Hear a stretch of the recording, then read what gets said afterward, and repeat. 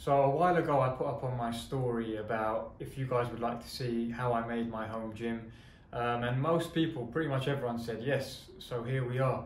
Now that gyms are shut as well, I thought it would be a good time to kind of let you see how I've done mine, just in case anyone's interested in doing something like this themselves. So I'll take you through step by step how I turned my garage into a gym and just share some tips that I've learned along the way with you.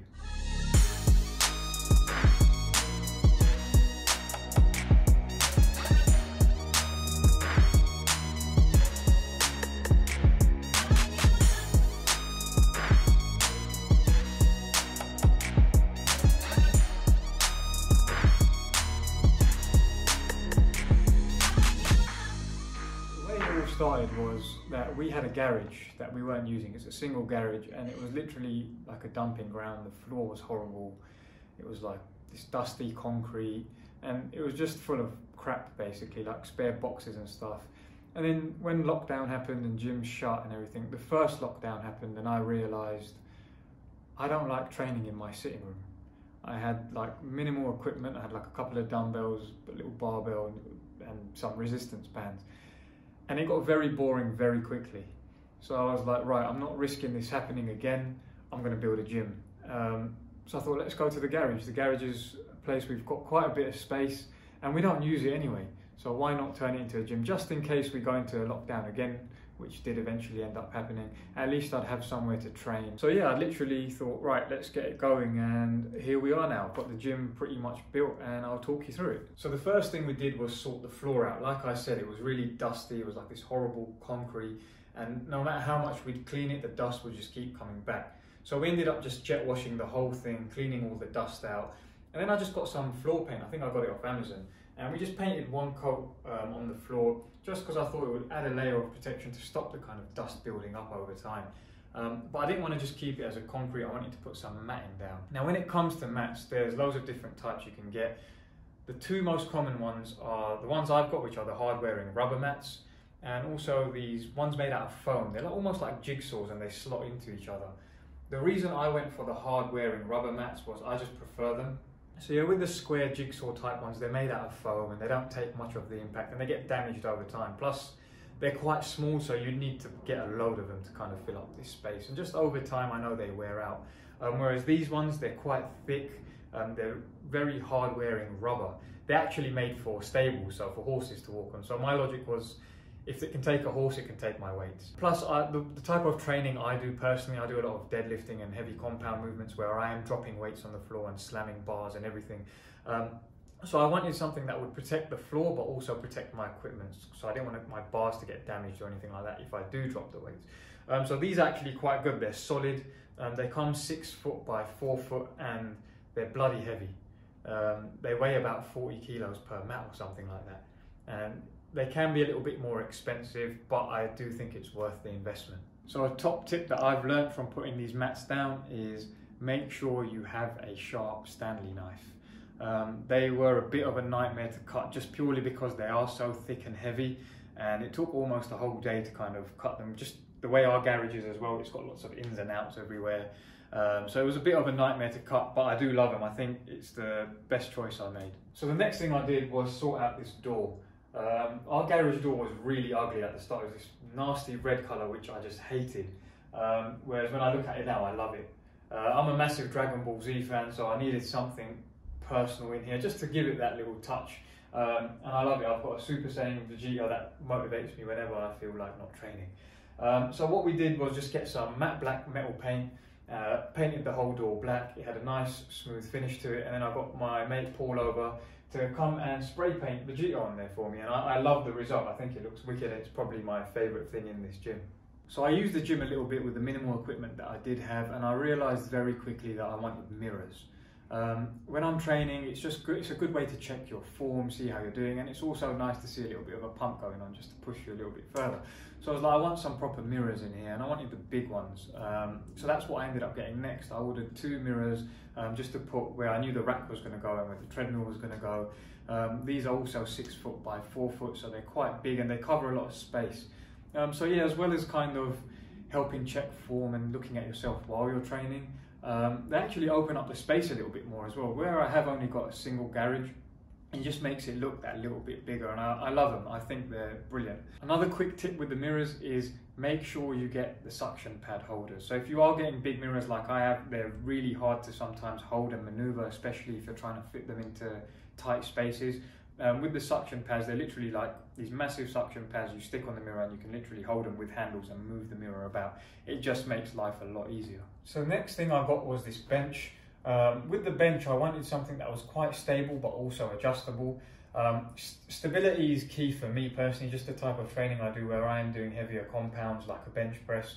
I didn't want it rocking around too much. And I wanted it to be adjustable just so I can put it up at an incline if I want to do some shoulder presses and things like that. So I wanted one that was adjustable and was stable, and I found this one from MyRefit. You can get cheaper ones, you can get more expensive ones. This one was about £150, but it does the job and I'm happy with it, and it's actually quite easy to maneuver around as well. It's got wheels and all of that, so it's actually a very good bench and I'm really happy with it. Then came the barbell. With a barbell, you want to make sure you invest wisely. They will last you a long time. So what I've got here is a 7-foot Olympic barbell. It weighs 20 kilos. That's like the standard size. I wanted to get a 7-footer because I know whatever rack I ended up getting, I know it's going to fit on there. Plus it's just what I'm used to using in gyms, right? So I wanted to get something that I'm comfortable with. Now, when I was looking for barbells, we were actually coming up to our second lockdown. So prices were quite high. I actually got this one off Facebook Marketplace for about £90, which is actually quite cheap because barbells can go up to £200–300 plus. I am happy with it, but I think I will upgrade it in time. But you want to make sure you have a good quality barbell, just purely because if you are going to be putting quite a lot of weight on it over time, the cheaper ones, they do end up bending, which I've seen in gyms and stuff. So for the time being, it will do the job for me, but I will upgrade at some point. So once I got the barbell, I wanted to get some decent plates as well. These are probably one of the more expensive things you're going to have to buy. They are sold usually by the kilo. So for example, if you've got 100 kilos of weight in total and you're paying £3 per kilo, it's going to cost you 300 quid to get the whole set. They can be quite expensive, upwards of £500–600 even, so you have to shop around a bit. The ones I got, I wanted bumper plates for a couple of reasons. Firstly, they're very shock absorbing, so when I am doing deadlifts and things like that and dropping them on the floor, they will be able to take the impact without getting damaged themselves or damaging the bar or the floor or anything like that. So it's kind of double protection. I've got the mats and now I've got the bumper plates. Another reason was, with bumper plates, they're usually all the same size. So whether you've got a 5 kilo plate or a 25 kilo plate, the actual diameter of the plate will be the same, which helps when you're doing things like deadlifts. Usually the 20 and the 25s are the biggest. If you had a really small plate and you tried doing a deadlift with it, it would be too low to the ground and it would be really awkward. So I like having them all the same size. I would recommend bumper plates as opposed to normal, just standard plates, just purely because they look better, they take more of the impact, and they're a lot more versatile than the normal plates. Again, when I was buying mine, there weren't that many around. Everything was sold out and everything was on back order. So the only ones I could find were these. And although they're doing the job for now, I do want to change them at some point, purely because these ones are quite chunky. They're a lot thicker than normal bumper plates. So for example, a normal 20 kg plate would not be this thick. It would probably be about half of that size.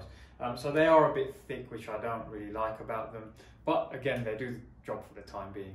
A top tip for you, once you've got your bar and your plates, think about getting some barbell clamps. They're just a lot easier to maneuver than the spring collars that you get. I prefer them. You literally just snap it off, pull it out, push it back in and clip it on.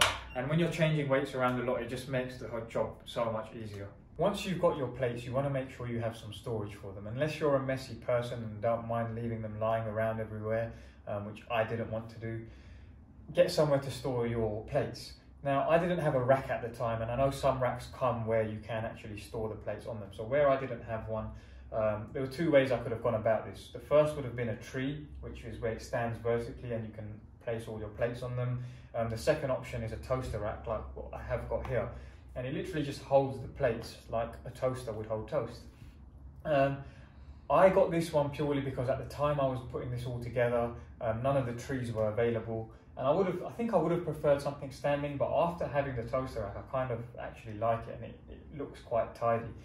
So yeah, either way you want to go about it, it's just personal preference, but try and have somewhere where you can store your plates. So I wanted a punch bag for cardio. We didn't have any sort of cardio equipment in here anyway. And I used to do martial arts for quite a long time before, and it's something that I really miss, and I thought if I have my own space, I'd like to incorporate that somehow. So I got a punch bag. I got this 5-foot RDX punch bag with a wall bracket, so it's hanging off the wall rather than the ceiling. And I love it. It does the job. It's brilliant. The only thing I would say is a little tip for you. If you do have a brick wall like I do, when I was punching the bag and it was bouncing off the wall, it was making the bricks kind of crumble and it was getting a lot of dust on the floor. So all I did was get a few little foam pads to stick on the wall behind it, just to take the impact of it a bit and stop the kind of crumbling happening.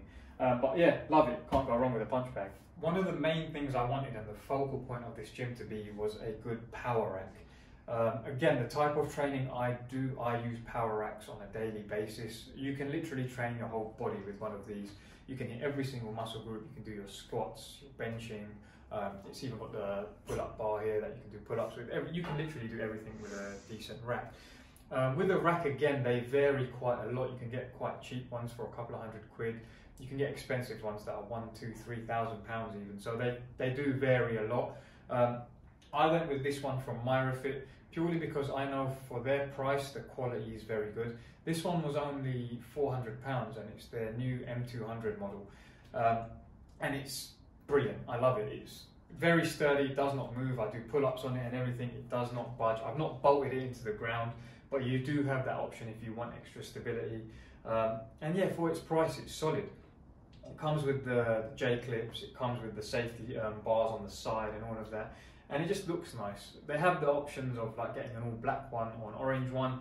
I went for the orange just to give it a pop of colour in here. I just think otherwise if everything was all black it would look a bit dull, and I'm really happy with it. It looks amazing. I've been using it every day for the last couple of weeks now since I've got it, and it's amazing. I love it. So with the rack, you are able to buy different attachments for it, like a landmine to do your T-bar rows and things like that. You can buy dip handles to kind of do all of that.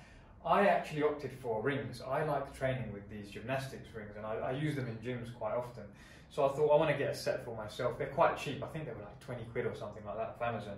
But they're solid. I literally just hang them from the rack, and you can do so many things on here. You can do your dips, you can do lots of pulling movements. There's literally so much you can do. And for their price, you can't really go wrong with them. I've got these other like little random weights that I had. These are probably like over 15 years old. Just a couple of dumbbells, a few different bars, and those old school metal plates. They're doing the job for the time being, but eventually I do want to get like a full dumbbell rack. It just makes life easier. A bit better quality as well. I mean, like I said, these have been with me since I was probably about 15 years old. So they do the job for now, but I do want to upgrade at some point. So once I had all the main parts of the gym done, I just wanted to get a few little bits to put around and kind of make things nicer and tidy them up a bit. So I started with these like little wall hooks.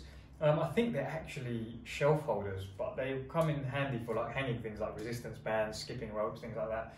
They're quite sturdy, and it just makes it a little bit tidier when you have got things like that hanging around everywhere. I also ended up getting this storage unit. This is just from IKEA. It wasn't too expensive, just to put like random bits in. Like I've got boxing gloves in there, a few little pads and things like that.